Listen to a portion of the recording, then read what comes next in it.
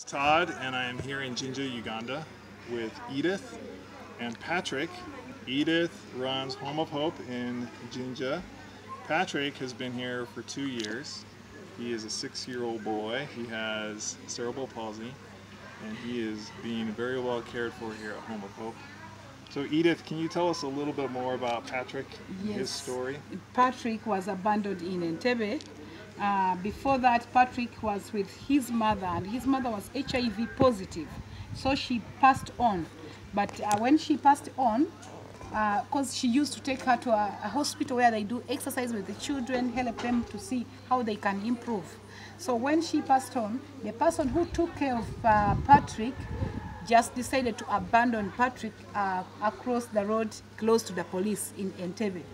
And here is when the police contacted a certain place which took care of Patrick temporarily for the week, as they were looking for the place where he had to go.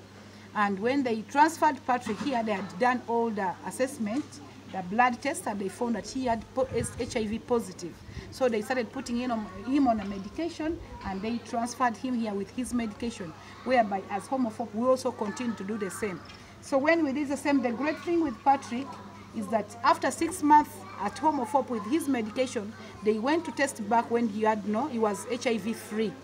He was HIV free, and we kept on just going for a review tests, and there's nothing showing that he is HIV positive. So as you see, Patrick, he has severe cerebral palsy. But as Home of Hope, we are trying to do exercise with him, take care of them, take care of him, feeding him so well. And we can see that even if he's so small, but he looks healthy, because he eats well, he drinks well, and there is much improvement according to the situation he came in. So we are grateful that right now we don't know any of Patrick's family, but we are really taking care of him, and he's really a good boy and doing well. So he makes me happy. Yes, thank you so much. So Edith, right now you have 63 children here at Home of Hope. Yes. Wow. So you're caring for a lot of people. I'm caring for a lot of people, that's true. Yes, and they all get good care. They all get good care. The staff are doing a great job. Yes. Children are happy, which is really good. Yeah. Well, thank you for all that you're doing. You're welcome.